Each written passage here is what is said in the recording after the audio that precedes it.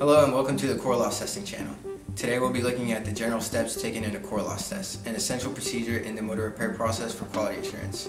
We'll be using a model 2025 Lexseco core loss tester, and we'll be walking you through the initial data entry stage all the way to creating a final report to test the Stator. At the end of the video, you also get to see a list of other tests that you can perform using this unit. Thank you all for watching, and I hope you enjoy.